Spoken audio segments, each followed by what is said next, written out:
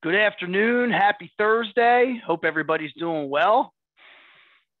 We've had the past couple of weeks off from having our webinar series, and now we're kicking it back up again.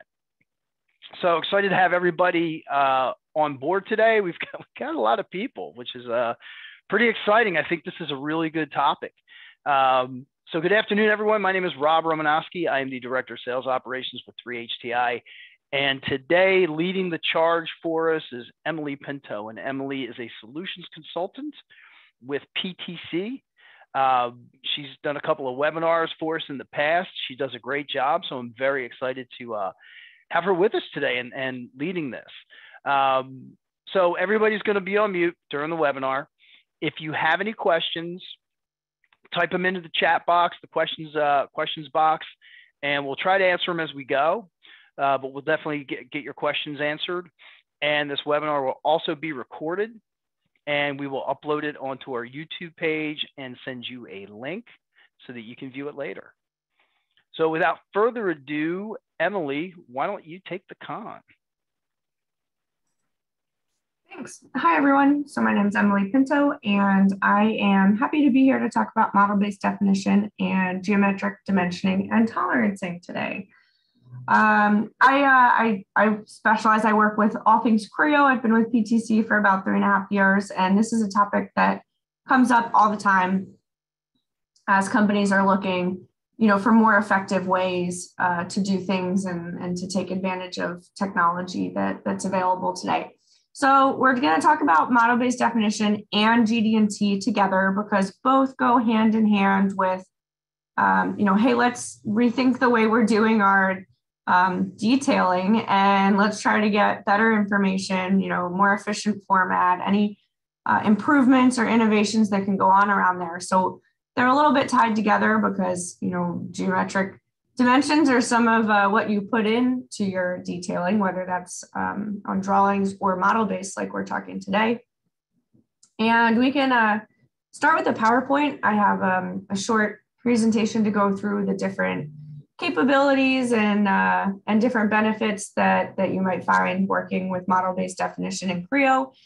And then I have a demonstration to show what that would look like, go through some examples, just kind of getting used to what you would do if you were adding this into your process. So let's start here. We're going to start with some challenges that PTC aims to address with the Creo model-based definition and GD&T solutions.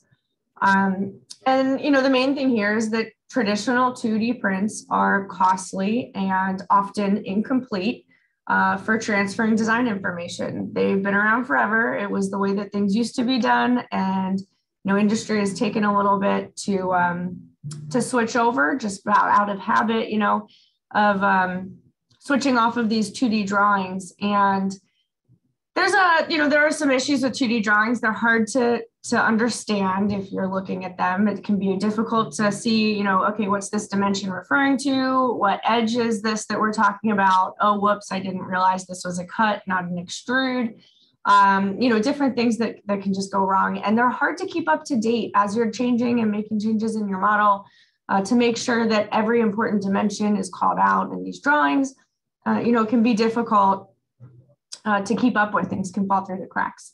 So like I said, difficult for the consumer, whoever's looking at this on the other end to consume because it's kind of all over the place. It's hard to see exactly what's going on. There's a lot of information. The lines that are representing your parts are often hard to tell apart and hard to see where different edges are and what they're representing. Now, switching over to 3D models, it's now that we do all of our modeling in CAD instead of 2D drawings usually, we think, oh, great, we'll put the annotations in 3D. But it turns out that that's actually just as challenging sometimes as the 2D version, right? This is why maybe not everybody has switched over yet, is because if you throw all of your dimensions and all of your annotations onto the model, it can be difficult for the consumer to understand what's the most important thing here. What are we calling out? What do I need to pay attention to? And what view is this? And so this really provided a lot of challenges as well.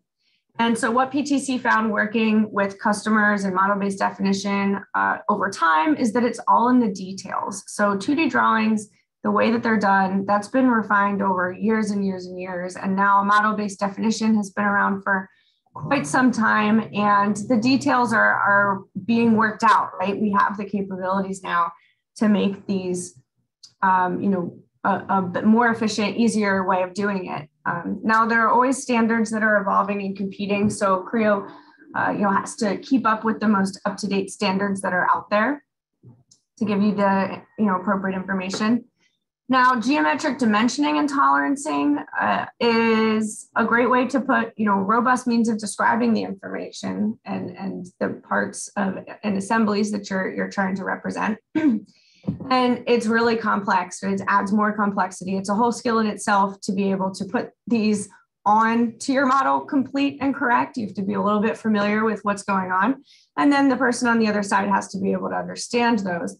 And the problem is that if anything is incomplete, the whole thing is, pretty much useless and frankly, just more confusing to the person who's trying to understand it.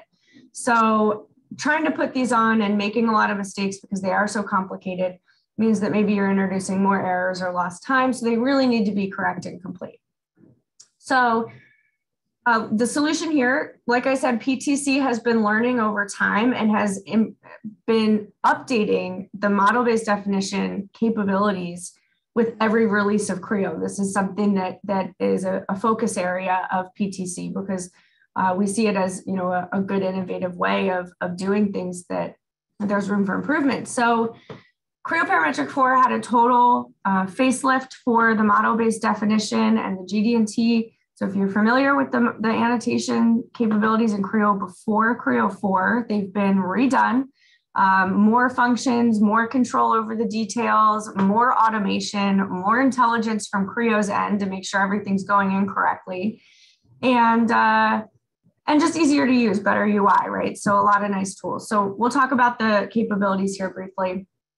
I'll try to keep it short because this can get quite detailed if you go into every single aspect of these annotation features. But in general here, datum feature symbol enhancements. This is the symbols that we have to use, and these are updated to match standards to be what different companies are using, different industry standards. It also shows you now if there are invalid characters. If you have something that just doesn't make any sense at all, Creo says, hey, here's a red squiggly line. This is incorrect. You should probably take a look at that. So it doesn't let you just put absolutely anything. If it's something that really is just not possible, it'll let you know. We also have datum target enhancements. So just one example of how you have more control, and it's automated. So you can just choose how do you want this to be represented. You can, add those elbows, change the display, whether this is for company standards that you do in your company or industry, if your industry has a particular way of showing different things, and of course then the general standards as well. GTOL enhancements makes it faster and easier to do all of those little things. Like I was saying, the issue that sometimes comes up with MBD and GD&T is the details. You have to have control over those because it is complex, and so you need to be able to have all that complexity easily controlled, but also not too complicated to use. And PTC really has had this as a focus for the user interface and how you're adding these onto your model. So some annotation enhancements, all of this that we're talking about falls under annotations. So this comes with every seat of Creo. Rob and I were just talking about annotations are a core function of Creo. So everything that you're going to see here for model-based definition that we've talked about so far is included. You can do right now, and you can set up different combination state enhancements. So as I was saying, detailed drawings, 2D drawings, we've gotten used to the different views, right? Here's a right side view, and look, you can see different dimensions that are easier to see on the right side. And here's a top side view, and you can see different dimensions that are easier to see from the top side. And, maybe your orthographic view, here are the most important things to call attention to that are driving this design. And we've gotten used to be able to explain information by breaking it into these little bite-sized pieces. And so what we've done for model-based definition is the same thing, but you have all of the power of 3D behind it as well. So combination states are something that you can save your model as. It's like a little tab, basically. It's like a snapshot of your model, where it's a little tab down at the bottom that saves the orientation of your model, the coloring, the appearance, and what annotations are visible. So for example, here's two different combination states of the same part. You can see that if you're calling attention to certain dimensions on certain surfaces, maybe this is the orientation you want it in, and maybe you want to even color those parts that you're going to dimension with those annotations. And then for the one below it, you can see that the whole solid piece is transparent and the inside surface is colored. So now you can tell, the consumer can tell, oh, we're referencing the inside edges now for the annotations that are on this. So you can see an example up here as well, right? Calls attention to dimensions that are easy to see in this orientation. And then the coloring adds another aspect to, hey, these are the outside dimensions, these are the inside dimensions, makes it very easy. So that's a really great thing. Now, how do you want to consume these and pass these off to the next person downstream? Step AP242 and JT, this is a really great option if whoever you're sending it to can view this AP242, because you're able to save rich content. And that means colors, annotations, orientations, that will all come up just like that. You can also have Creo View. We have a free version and a paid version that allows for notes, but anybody can use that free version and download Creo View, and then they can see your part. They can see the different combination states, like the tabs down at the bottom. They can see the colors. They can rotate it, look at the annotations, see the bill of materials or the parts list down the side. The other really great option is printing combination states. So you don't even have to have a fancy way to view these. You can just pull up the combination state, for each combination state you make, pull it up and print it as a static image or however you want to save that as a static document. And, just like your drawing where you have different views of your model with different annotations on different views, you can have different combination states. The only difference is this is a little bit more detailed because you could have colors, you can have the 3D views, it's easier to understand. So talking about GD&T Advisor, everything we've mentioned up to this point is free and included, well, not free, but included, I should say, if you have Creo. So that is the one caveat, you do have to have Creo. But if you have Creo, you have these capabilities already. So you can get started working in your annotation tab. GD&T Advisor is a separate option that you can add on if you'd like. And what it does is it gives a little bit more guidance for adding geometric dimensioning and tolerancing. So you can do GD&T without GD&T Advisor, just in the annotation tab. But if you're struggling maybe to get everybody up to speed on what to add, make sure it's correct and complete, that's where Advisor comes in. So what it does is it basically, you pick a feature that you'd like to add a geometric dimension tolerance on, and then it pulls up relevant options for you. So you're not overwhelmed with a bunch of buttons that may or may not apply. It really shows you what things you might want to add and eliminates the things that you wouldn't. And then it actually gives you, guidance for what to pick. So you can see here, it actually suggests which types of things to choose from. And you get a better idea of how to put these on in the future, because we have an advisor tree where anytime you get an error or a warning, it directly links you to help for that error or warning to say, why is this coming up? And what is the idea that's supposed to be happening here? Why is it wrong? So that's really nice. This also, GD&T Advisor keeps up with all the latest standards as well. So, you're always up to date, formatting and such. Completely integrated within Creo. It just gives you, you have the option to open it from your applications tab, but it just opens a tab. So you're still in Creo. And you get this model tree with GD&T Advisor that shows all of your annotations as a feature that, it's an annotation feature, and you can see it in your feature tree, just like you would model, features in a part. You can also reuse existing annotations. So like I said, Creo has redone its annotations completely, made them easier to use, better, starting with Creo 4. If you have annotations from way back, even, this image is Pro Engineer and you want to bring those in and still keep the intelligence and such, GD&T Advisor actually does that as well. So just another option. Okay. Any questions? I'll just remind you to put those in the chat. And I will switch over here. Okay, so we covered all the key concepts. So now we can just have some fun taking a look at what's going on here. This is just a part. Like I said, every core Creo has annotations. So this is just the annotations tab. And down here at the bottom are these wonderful combination states. And I love combination states. One of the actually I should mention, not related to model-based definition necessarily, but combination states can also be viewed in augmented reality now. So if you're in your modeling, if you're, you want to see for a design review or see what it looks like in person, if you have a bunch of different combination states with colorings and transparencies, you can see those in AR.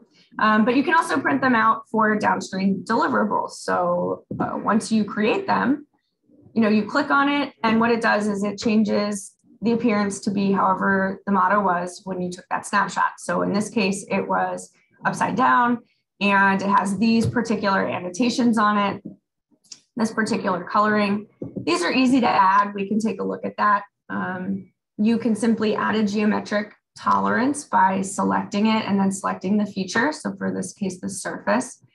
And then it gives you all these options. So this is not the advisor. This is, available for everybody. So this is just an example of how you would do it in the annotations tab.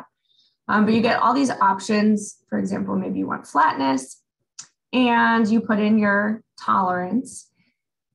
So whatever you want that to be, and then it shows up. So this is how you would make an annotation. If you'd like to add a datum, you can create a datum for this. And the nice thing about this is that choose the reference surface then. So once you select that, if somebody were to view this in STEP or STEP AP 242 or in Creo View, all they would have to do is click on that A datum, that tolerance, and it would highlight the thing that it's referencing. So you always know, you can change the formatting, but you always know exactly where what it's referencing. So you can move that onto the elbow, onto the block, whatever you want. And then to update the combination state, it's just right here. So you added something that you want to include. Great, hit the update, and now that'll be in there. So second combination state, you can see different annotations, and you can pull annotations directly from the driving dimensions of the model. So you click show annotations and then the feature, and it'll say what are the dimensions that are driving this feature, which is the diameter and the degrees. So you can actually choose which ones you want from that list up in the top right here, and then select OK. So now you have this option here. You can put your nominal dimensional tolerance on. You can change the plus minus, whatever you want it to be. Add some of that precision information if needed, and then throw a geometric tolerance onto that. So for this, maybe perpendicularity, change the tolerance. Now, whatever you had in here from the last one will be there. So you notice it was flatness and 0.002. So if you want to put all your perpendicular tolerances on in one go, you won't have to, you won't have to type it in each time. This is actually going to reference datum A, and you'll see that it formats it appropriately for you. It puts it in the right spot. And then you can add a symbol. Maybe you want to put some different symbols on that help describe what you want to happen. And if you put a symbol on, such as like a positional symbol here, this doesn't make any sense for a diameter. So Creo will let you know this is an invalid character. It'll give you that red highlight so that hey, there's something here that doesn't quite make sense. Now, if you'd like to add a datum to this here, right, you can add that however you like. And it suggests the next one in the alphabet, which is B, and then you select the reference surface. So that's going to be that inside of that hole. Now, if you'd like to show annotations, for example, for a pattern of holes, you select the one and select the dimension. And it'll ask you, if you want the pattern or single one. And then when you put the tolerances on, it'll do it for all of them. Now, the nice thing about this is once you set all this up, right, you can bring these annotations into a 2D drawing. So if you're in a transition stage between, hey, we should really start modeling on the model because it's so useful and easy, but hey, we also need the 2D drawings, you know, that's what everybody's used to. You can do this in here and not have to redo it when you go to a 2D drawing. So if you still want that 2D drawing as backup or something for some reason, you can just say bring annotations from Creo and it'll bring all these annotations. So, you know, makes it much easier that you don't have to duplicate work. So, you know, it's not a waste of time at all. And then you could, you know, potentially send both or whatever printed combination state image. So here adding positional tolerance actually makes sense. Like I said, here we have the same options from that we chose before. Add in maybe datum B, it'll format that for you, throw a symbol in there, and maybe some additional text. So just like you can put prefix and suffix, you can put text above, below, left, right. And we're just gonna say that this is for surfaces, right? Control over the details. So again, right, how do we want that justified? Do we want it left, right, or center? You do have that control. It's just, you know, only if you need it. So to create the references, select all the surfaces. So now if somebody were to select on that, we can see that all 4 surfaces highlight. So there's no confusion about what this annotation or detail is referencing. It is absolutely referencing, you know, these 4 surfaces. And it's so easy to understand because you're seeing it in 3D and you can, you know, move it around and look at it in different ways. So super useful. Putting in a geometric tolerance here, just a different combination state.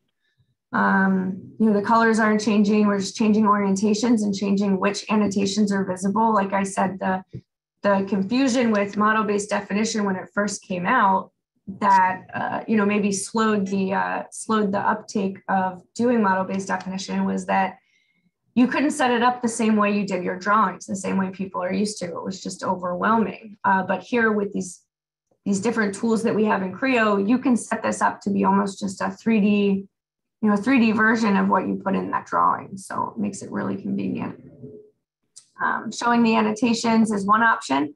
Another option, maybe you have a dimension that you want to call out that is not driving the model, that's not driving this. So you can actually hit dimension and then choose what references. Do you want, you know, edges, surfaces? Grab the surfaces that you'd like to dimension. And it'll put that right in there. Now this will still update if you make changes to your model, of course, because if those are going to be closer or farther from each other, that number will update accordingly. You can choose how you want those to sit on those arcs. So if you look at the surface, it's going to be up to the maximum edge of that surface. And then throw in some dimension text. So maybe you want a suffix that says this is just a reference dimension, something like that. So this is, you know, just some examples here of how to work with this model-based definition. If you would like to save it, there are some options. You can do all sorts of different Creo view options. You can save it as a step, like we mentioned.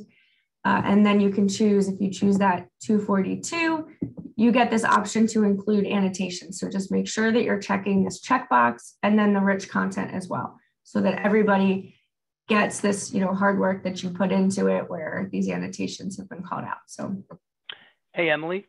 Yeah. We had someone ask if it's possible to have a dual dimension style, both imperial and metric. That is a great question. And I think that's one that I will have to follow up with because I've tried to do that before. Sounds good. We'll get the answer to you sometime after the webinar. Yep. Okay, actually, maybe, and if you wouldn't mind typing back in the chat, whoever asked, would you like to show, do you mean that some dimensions are in inches and some dimensions are in centimeters, or do you mean for every dimension, both are shown? That's something that might make a difference. So. For every For every dimension, okay. Yeah, well, I'll have to look into that because I know it's difficult to have, you know, all of your dimensions in one thing except for a single dimension shown at the same time that's in the different standard, but I'm not sure about all of them. So good question.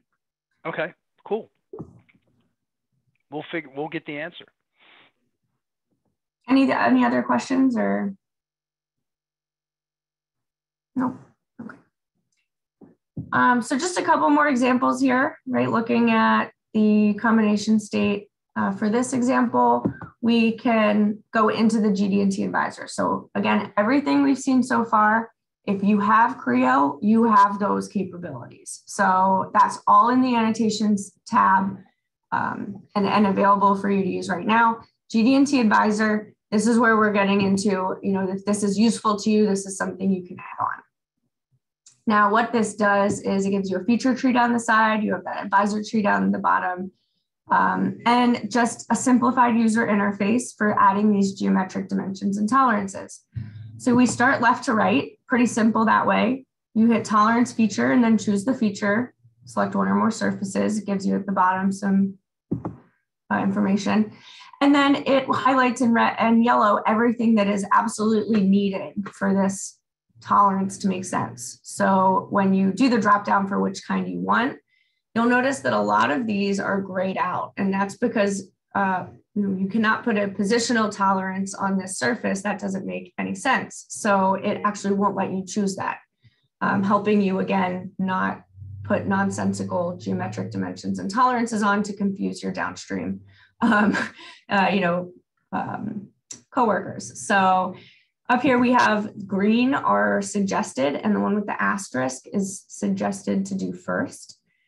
And then the yellow you have to fill in, that's your tolerance. Now it automatically selected datum feature and had it labeled as A. So that's here. Now, once you have this on your model, you can edit this this is just an annotation. Creo, once it's on here, Creo doesn't know if you made it from GD&T Advisor or if you made it in the annotations tab. So if you want to move that elbow around, put it on the arm, you know, whatever you want to do, change the color scheme, you know, that's up to you. So, so doing another example, maybe this hole, you can put in your nominal dimensional tolerances here, which is just nice because, you know, you don't want to have to go in and out of annotation and GD&T Advisor. So it does give you the option to do that here, just as a convenience thing. You'll notice different options are available for this one. There are a couple that are able to be selected, but not suggested. So the green ones, again, are suggested, but they're not all grayed out like the last time. And you can add in the yellow fields, tell you what needs to be there. Datum feature B, datum feature is checked, which means it's suggested that you add that as a datum. You know, if based on what datums are already in your model, what kind of tolerance it is. You can throw in some additional text.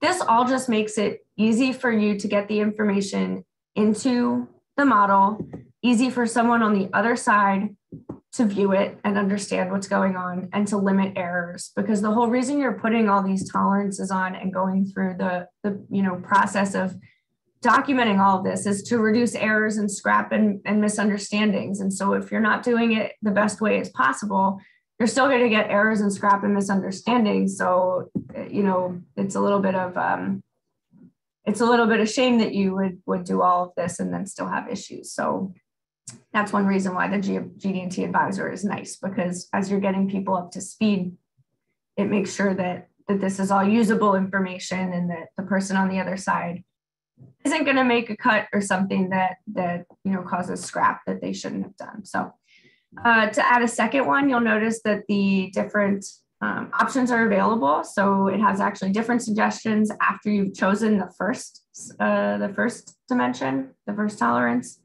Then again, yellow fields, you have to add those in or it doesn't make any sense. And then datum feature C is suggested for this one. So just, going through some examples of throwing these on the model. Starting to look pretty good. You can tolerance on the other side, put a geometric dimension and tolerance. So here maybe 0.005. You can change that nominal dimension plus minus. And this one does not have a datum feature selected, you'll notice. So that means it already knows that there's a datum that it can use for this, and it doesn't need to be its own. It doesn't need to be its own. You won't add that on. So it references C, which was made in the last one. Now, one more example of a pattern of holes. You can see up here, add entire pattern is an option that you have in the checkbox. So if you don't want the whole pattern, not a problem. If you do, it automatically selects all of those surfaces so that if someone were to be viewing this on a computer, they would see those highlight when they choose that annotation. So this one does not need a datum feature. And it builds all those for you. Now you can move these around. Quick tip, if you choose annotation in the bottom right, it will only let you choose annotations. So makes it easy to pull those around, maybe if you have a lot going on. Additional text, you can put, exists in 2 places, makes it very clear, and then you can actually reference that other place where it is. Now you'll notice over in the advisor tree, it gives you some warnings and errors. This error is because zero tolerance is not allowed. So it lets you know that there needs to be a change. You can actually edit the dimension from the advisor tree. So right here where it has that 0.13, you can change the tolerances on that. I should also mention, if you're using tolerance analysis, model-based definition, and GD&T, I mean, not so much, I guess the advisor too, but they work with the tolerance analysis. So you can, put all these annotations in but then run your tolerance analysis, and it'll take these actually into account, tolerances that you've already put on it. So that makes it really easy to make, it's not, again, you're not duplicating work. One really nice thing about the GD&T Advisor is the show hide constraint state. So what this does is it's a basic to-do list. Like I said, errors and rework are what we're trying to avoid with all this documentation, making it easy to understand. So let's make sure that it's complete. And this has, the tool to do that is this constraint state. So you can see that anything gray is unconstrained. Anything green is fully constrained. If you edit the properties, you have an option for properties and notes. So you can actually put a general profile note that has a tolerance on it. So note 2 here, unless otherwise specified, this tolerance applies to all surfaces. So now all those gray surfaces are blue, and the person on the other end can see that note. So again, trying to set this up, similarly to those 2D drawings that we're so used to. Now you can change the orientation of these annotations, flip them around, rotate text, things like that. And then this would be a great option if you want to print these out, to send as a consumable item, or if you're, going into 2D drawings anyway, you can pull this information in. You have to reformat them, but the annotations are still there. So really great way to, almost very easily, without changing too much in your process, reducing wasted time and errors downstream.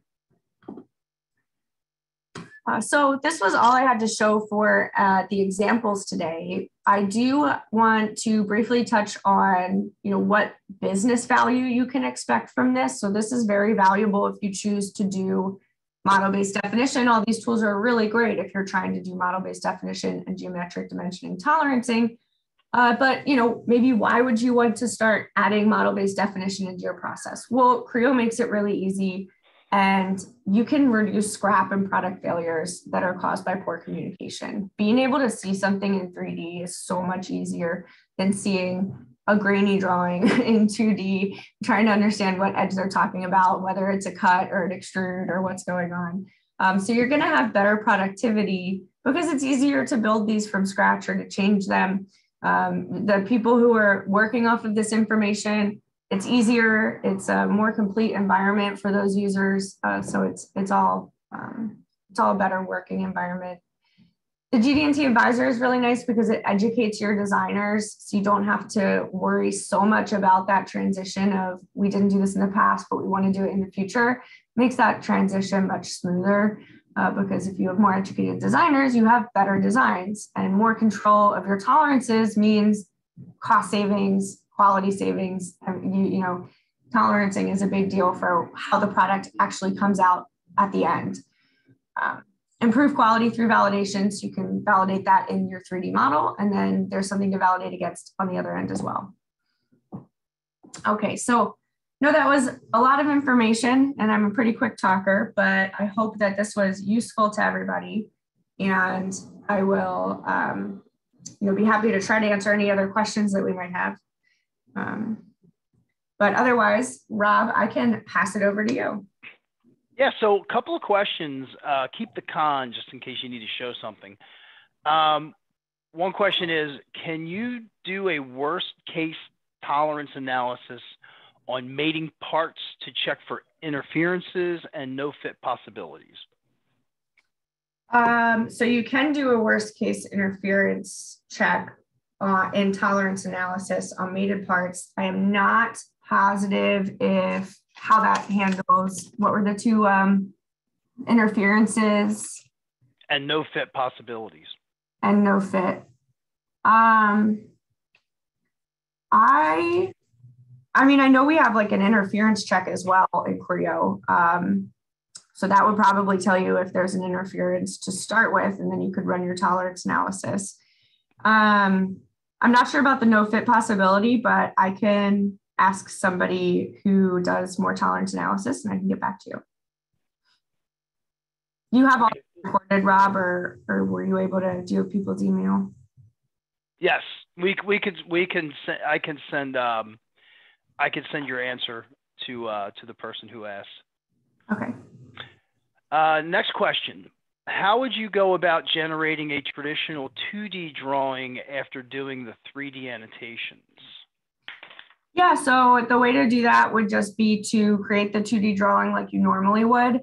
And then there's an option in the 2D drawing user interface in the ribbon to pull annotations from the 3D model and any annotations. So basically any annotations that you set up in 3D would be pulled into 2D. There's an option for bring all my annotations that I already set up, bring those into my drawing.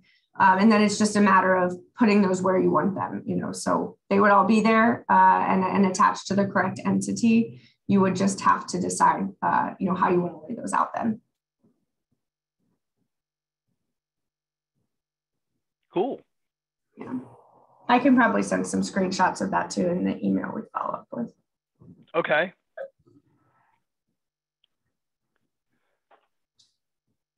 Excellent. So I think that's I